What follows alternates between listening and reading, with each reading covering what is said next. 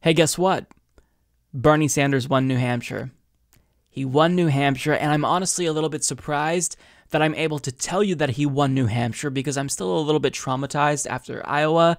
Like, I was honestly skeptical that we'd even see the results tonight, but we got the results, and Bernie won. It wasn't by a wide margin. It was relatively close, with Pete Buttigieg coming in a close second. I wanted there to be a little bit of space between him and Pete. Nonetheless, he won, and I'll take it. So as I record this video, we don't have 100% of precincts reporting, but with 85.86 in at the time that I record this video, Bernie Sanders is in first place with 25.92% of the vote. That's 68,545 votes.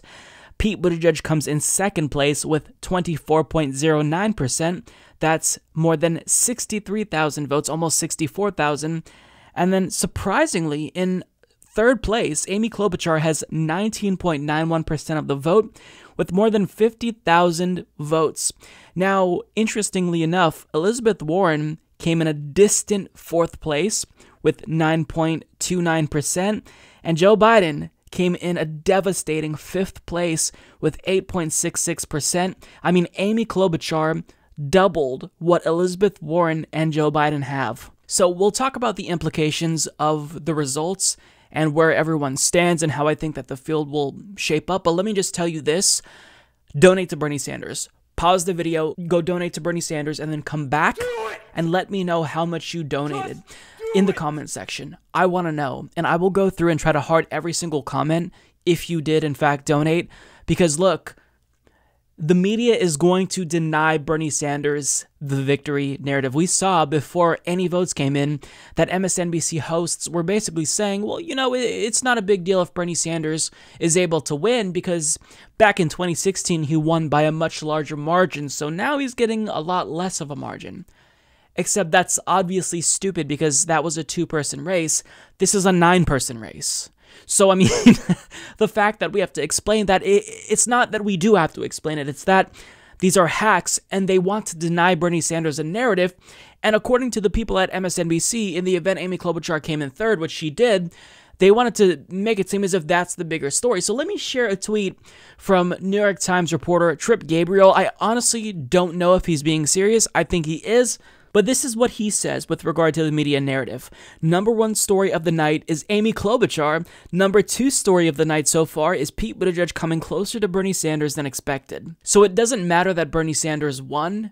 The narrative will not be that Bernie Sanders won. The narrative will be that Amy Klobuchar and Pete Buttigieg have momentum. Bernie, not so much. So the reason why it's so important that we donate to Bernie Sanders, because if we can absolutely just drive up his numbers, get him to 4 or 5 million possibly, that is going to force the media to realize that he does in fact have momentum. Now that still might not, encourage them to cover him. But I remember back in 2016, I can't remember which primary, I think maybe it was after Michigan, we donated like 6 or 7 million to Bernie Sanders after that election, and the media did talk about it, right? So I don't necessarily know if we can generate any type of positive press this way, but voters need to know that there's momentum. So we make them pay attention by donating en masse to Bernie Sanders. That's what we have to do because that's our only choice. Now, on top of that, we had several candidates drop out tonight. We'll get to that in a separate video because I want to take some time talking about that at length. But really, it is actually, it's a strong performance for Amy Klobuchar. For her to finish in third place, higher than Elizabeth Warren and Joe Biden, yeah. Now, the real story here is Elizabeth Warren and Joe Biden. Joe Biden finished in fifth place. That is absolutely brutal, and I don't think he expected a victory here, but he already is in South Carolina. He is skipping Nevada, and he went straight to South Carolina because that is basically the only hope that he has left. If he can win in South Carolina, then maybe he'll have a little bit of momentum going into Super Tuesday. But for him to finish in fourth place in Iowa and fifth place in New Hampshire, ouch.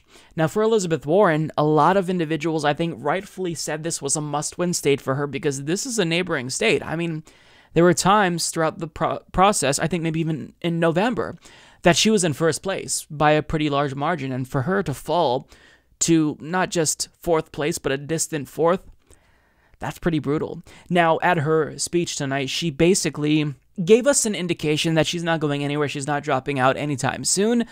And she pitched herself as this unity candidate. And at the same time, she attacked Bernie Sanders and kind of attacked his supporters, suggesting that we're attacking other candidates and whatnot. So I don't know what she's doing. It's honestly shocking that she did this poorly and that Amy Klobuchar was able to best her.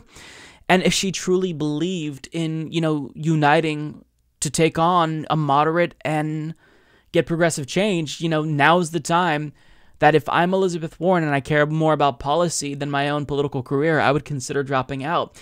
Now, this is totally her decision, right? I'm not going to be ruthless and say, drop out now, hack.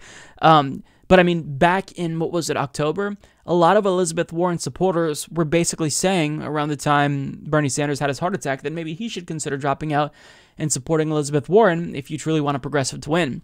So now, the shoe's on the other foot, and I'm asking you respectfully to consider, if you are an Elizabeth Warren supporter, do you truly care about progressive policy change? If you genuinely care about that, then now is the time to back the progressive candidate with the momentum, and that is Bernie Sanders. Elizabeth Warren did not have a strong showing in a state that theoretically she should have done really good in. Like, if she came in third place, probably wouldn't have been great ideally for her. Second place would have been good for her. But I mean, fourth place. Man, that's brutal.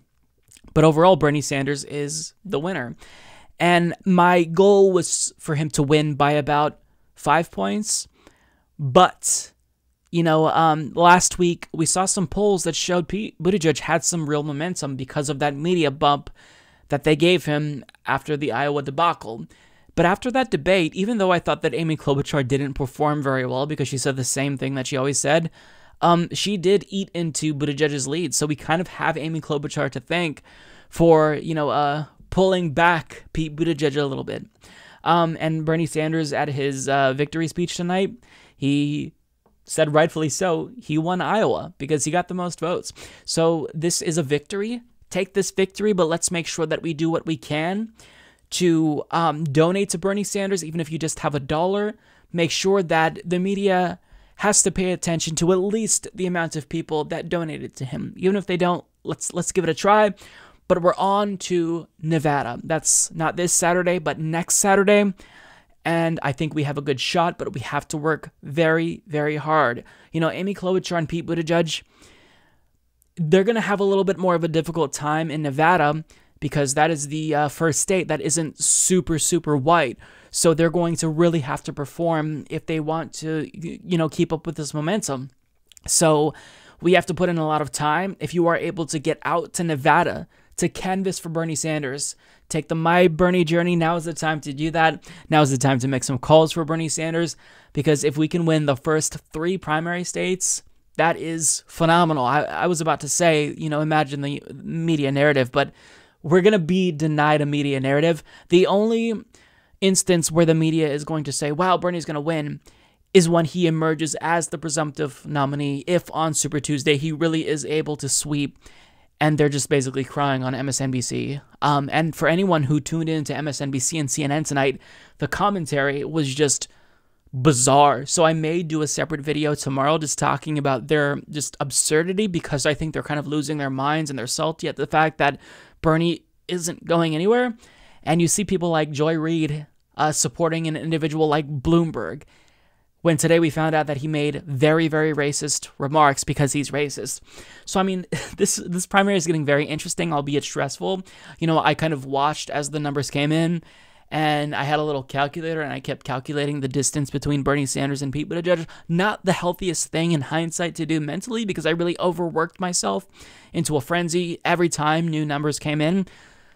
So just know that we have momentum, regardless if the media recognizes that or not. And, we're a strong movement, and we have a solid chance at taking this entire thing.